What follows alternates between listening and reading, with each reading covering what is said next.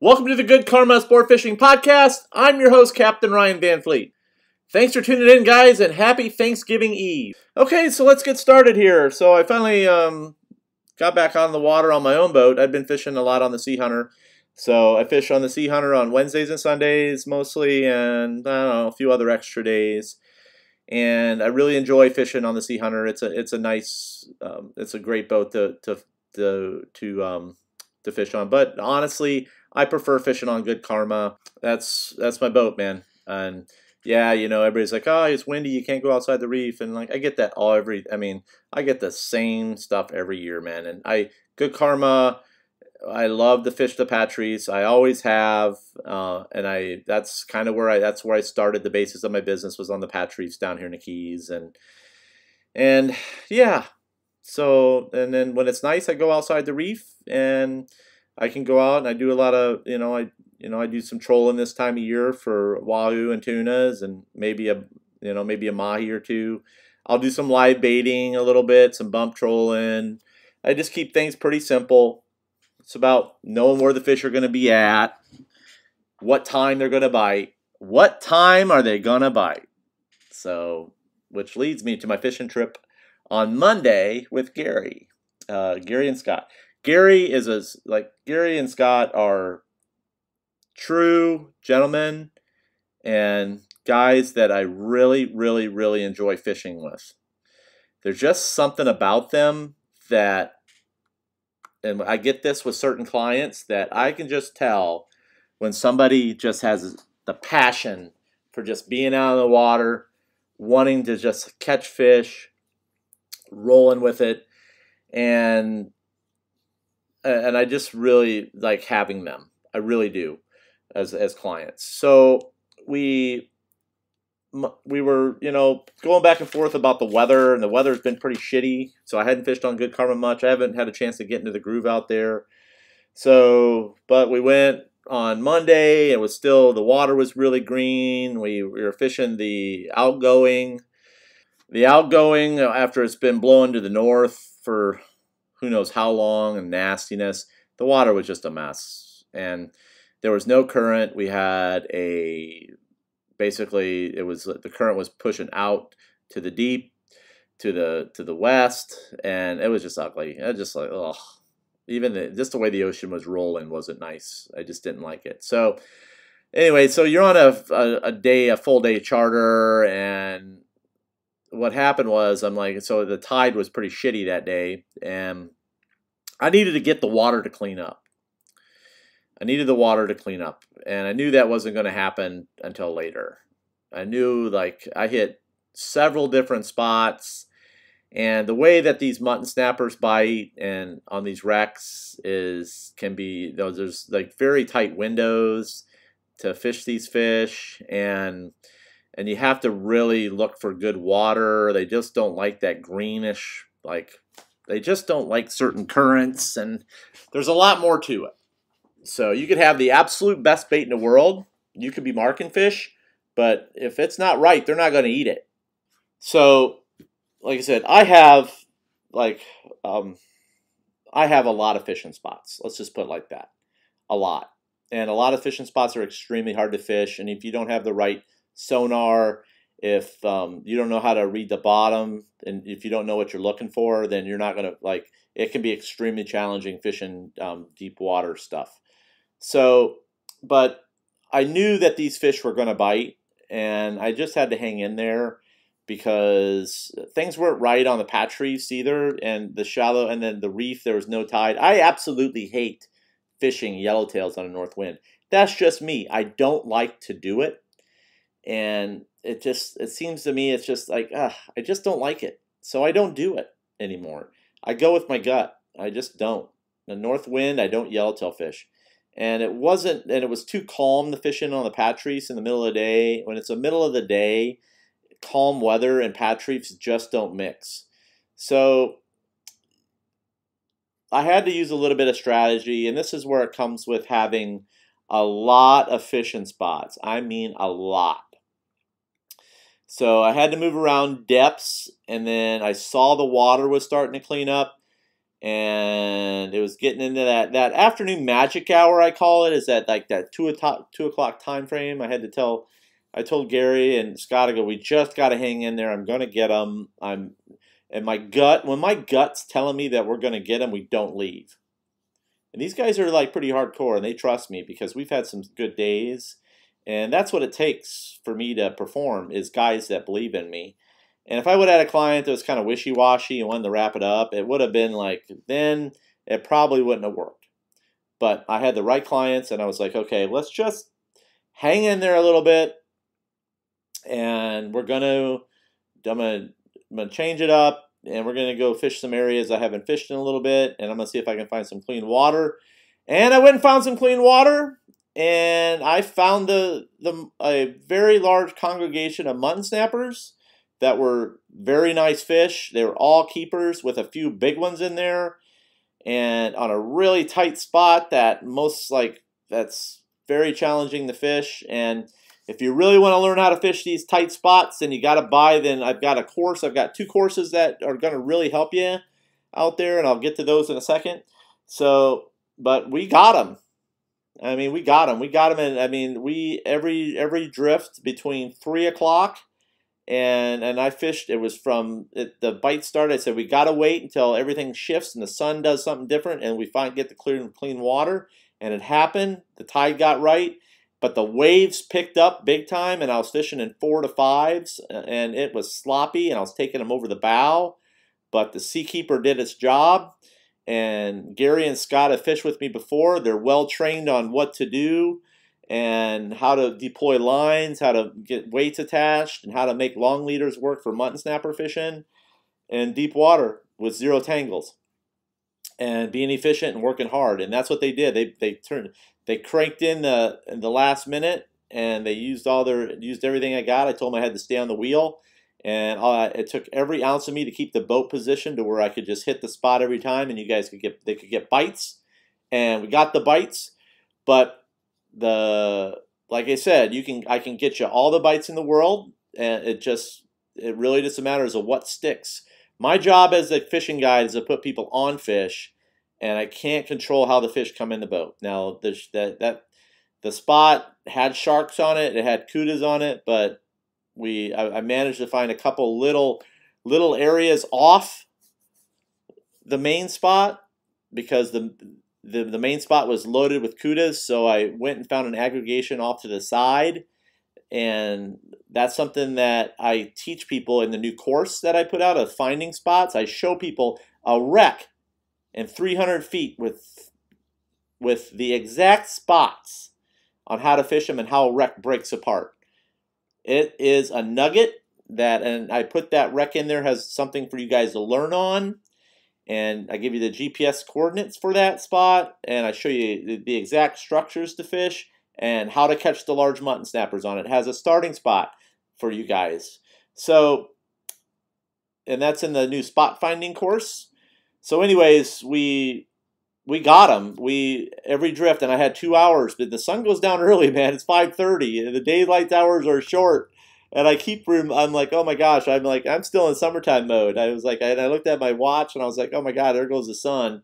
And it was getting rough. If it was calm, I would have flipped on the lights, and we would have went back home with the beam, with the spotlight on. It wouldn't have been a problem at all. I've got it so lit up, and I've got really good lighting systems on there. So when I do get caught in the dark, there's no issues and stuff. So then I'll turn on the radar, and that's what my radar's for, is for safety. So, but yeah, we made every pass. We lost a few on the main spot, and then I moved off of it and went to another side spot off to that spot that I had, and we got them on it, and we got the muttons in the end, and we got I'm always looking for a big fish or two and some eaters, and with mutton snappers, the yield's very good, and we got them at the end. So we didn't get our wahoo, but hey, it's wahoo fishing, big deal. I'm over that, man. I tell clients now, if you're booking a wahoo trip with me, you might get 1 or 2 bites, but I make 0 guarantees, and some days you're not going to get a bite. There's just some days everybody else is going to catch them, and you're not. That's just how shit rolls out there, man. That's how it rolls. That's how fishing works. That's how life works. So, but you wake up the next morning and you go home, you shake shit off and watch some. I watch a lot of professional wrestling. It's like that's how I like vent at the end of the day. And that's it, man. I get up and I do it the next day. So and then I kind of change some stuff around, and if I get them the next day, I get them. If I don't, I don't. That's just but I just keep going. I just keep going fishing. So that's it. But like I said, we got them at the end of the day, and it takes many years to learn how to do it. It took many years to learn that kind of stuff. And I have a lot of different areas that I fish, and I know how fish move and where to be with clean water. So in the new spot finding course that I released, I give you the nuggets. I give you one nugget for finding these spots, okay? It's in there. I give you the golden ticket to deep water mutton snapper fishing. It's there. So I'm not going to tell you what it is on a podcast. You'll have to buy the course. And I show you exactly how I found all these spots.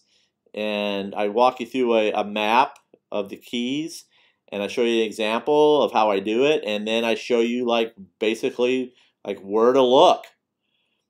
So, and then within the spot finding course is I give you the queen snapper drifts on the hump. I give you the exact drifts that I do for catching queen snappers on the Isla Morada hump.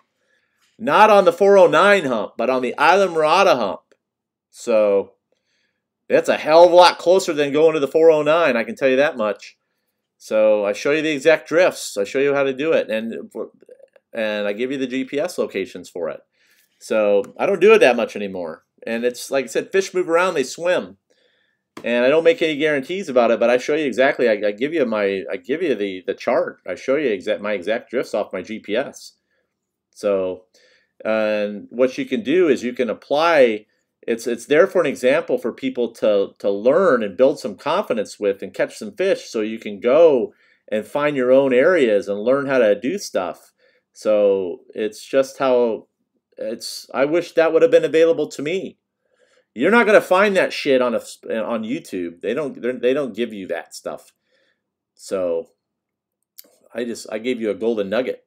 It's just part of the bonus there. I was gonna do a separate course on queen snapper fishing, but I decided to roll it into the spot finding course. So everything that I did on Monday to find fish, it was everything. I just outlined everything in the courses. I just follow that to the T. It's my recipe, I call it, and I basically give you the recipe for success and to help build your confidence so you can go and execute on your own. So Gary, what's so great about Gary is Gary's applying my mutton crusher rig to work up in Fort Lauderdale, where supposedly it's fished out of mutton snappers, and only a few select guys catch them. Gary is new to Fort Lauderdale fishing, and he is like, when he goes, he's catching nice mutton snappers, and he's like using the mutton crusher rig. So, and he's following the techniques that I taught him, so that I outlined in the drift course. So, and Gary he just recently moved from California back to South Florida for retirement to fish. So he's a true gentleman, and he really was there to learn, and he really applies the stuff that he's learned from me in South Florida, and he's catching fish. So, and he's very and he thanks me for it, and it just really means a lot. So I really appreciate it. Just a great client. So I went to the very end for them, and like I told Gary at the end, he said, was very grateful to go, hey man, good people get good things, and you deserved it. I really wasn't going to let these guys, I wanted these guys to have a successful trip, and I would have probably stayed out there all night for them, because that's how good they are, and that's how good they are to me. So it was super cool, and they worked hard with me. It was a great team effort, and I really, it's not all about how many you catch, I can tell you that much. It's about quality for me. And when I can catch a 15, a beautiful mutton snapper and some nice 20-inch fish, and that's awesome. That's it. We caught a bunch of other shit too, we caught a bunch of other stuff, but we caught the black fins and all that stuff. But we could have tore that up. But it wasn't about dragging feathers and all that shit. I don't get into that. There's plenty of other charters out there that'll take you feather dragging on the troll. So that's just not me. I'm looking for quality stuff. I want my clients to have a good time, catch some great fish, and make some memories and learn something. So that's kind of it. So I've got my Black Friday special right now. So for the courses, and you get 20% off. It's a Black Friday, Cyber Monday thing, and the code is GDK Black Friday. GDK Black Friday. So, and I'll put the code in the show notes for you guys. And like I said, you get 20% off. The video tutorials and courses is one use per customer. So it's yeah. So if you really want to take it to the next level, want to learn exactly what I do, I lay it out to you. There's no secrets. You get to see exactly what I do on my fishing charter. So in the courses, and then along with, like I said, in the spot finding course is really good because I give you the nuggets. I give you one nugget in there that's going to change everything for you and what you look for out there. It's going to make it so much more easier and for you to find deep water spots. So, and it's really going to help build your confidence to be better out there. It's there. I wasn't going to do it, but I was like, yeah, this is what's going to change things for guys if they can really start making it happen. And I seen this couple guys out there that bought my course the other day, and they were doing it. So saw them out there in the bay boat, and I knew who they were, and I was like, they were doing exactly what I taught them to do, and I was like, oh, all right, man, nice job. So, and I'm sure they caught plenty of fish. Couple things else too, but nah, that's it. I don't really want to. That's all I got. All right, that's all I got for today, guys. Everybody have a happy Thanksgiving. You can follow me on Instagram, goodkarmasportfishing_FL_keys. Check out my website, goodkarmasportfishing.com. Sign up for my private Facebook group. It's the Good Karma Sport Fishing Podcast. Again, it's a private Facebook group, so you have to fill out all the rules and before I can accept you into the group. And that's it. I hope everybody gets out there and goes fishing. Thanks again for tuning in, guys. And remember, anytime you're fishing, it's all good.